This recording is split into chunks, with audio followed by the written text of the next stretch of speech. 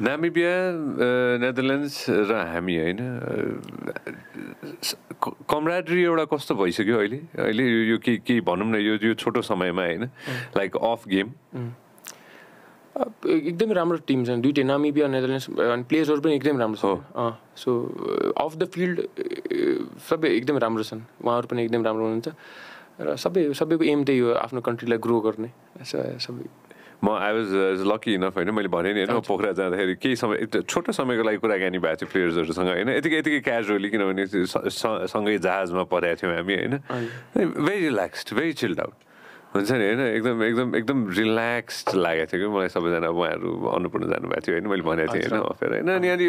एकदम रमाइलो लागेको थियो अनि मैले सोधेको थिएँ कि how does it feel to be here भनेर मैले यति क्याजुअली सोधेको थिएँ आई लभ नेपाल भनेर भन्दै हुनुहुन्थ्यो कि होइन सो त्यो एउटा एथलिटको त्यो थट प्रोसेस पनि हो नि होइन every country that you go to होइन त्यो कन्ट्रीको कल्चर त्यो कन्ट्रीले जे दिन सक्छ हुन्छ नि होइन आफ्नो एक्सपिरियन्सेसहरू त्यो उहाँहरूले बटुलेर मैले फिल गरेको थिएँ कि होइन त्यसैले पनि त्यो मैले त्यो कम्प्यारिटिभ सोधेको थिएँ कि कन्भर्सेसन चाहिँ कस्तो हुन्छ भनेर कि र हामी बाहिर जाँदाखेरि पनि थट प्रोसेस कस्तो हुन्छ टिमको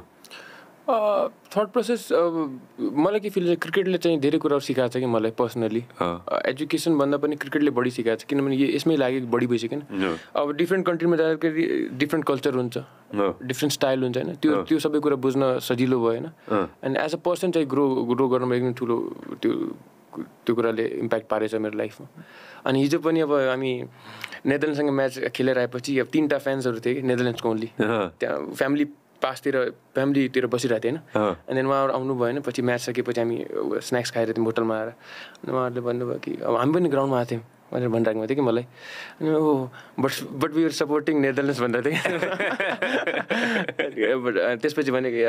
but you guys play really well भनेर भनिरहेको थिएँ सो आई थिङ्क विदेश जाँदाखेरि होइन हामीले इन्टरनेसनल खेल्दाखेरि होइन त्यहाँ चाहिँ अब सानो भए पनि नेपाली डायस्पोरा आएर साथ दिनुहुन्छ नि होइन थोरै भए पनि होइन अब अफकोर्स